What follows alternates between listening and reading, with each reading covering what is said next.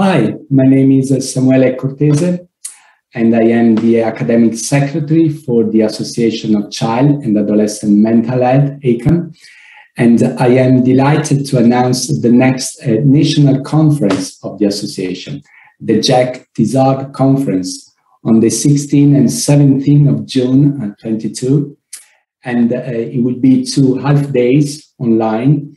And this year, the focus will be on anxiety disorders. We know that collectively, anxiety disorders are the most common condition seen in child and adolescent mental health services, but at times they are overlooked, and many practitioners may be uncertain on how best to manage anxiety disorders in children or adolescents. So at the conference, we will have an amazing panel of speakers from the UK, but also from abroad.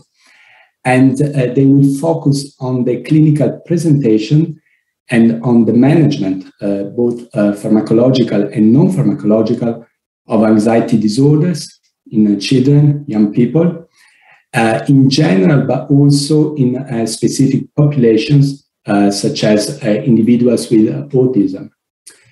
So I think the conference will be really a unique opportunity to get evidence-based updates in terms of anxiety disorders in children and adolescents.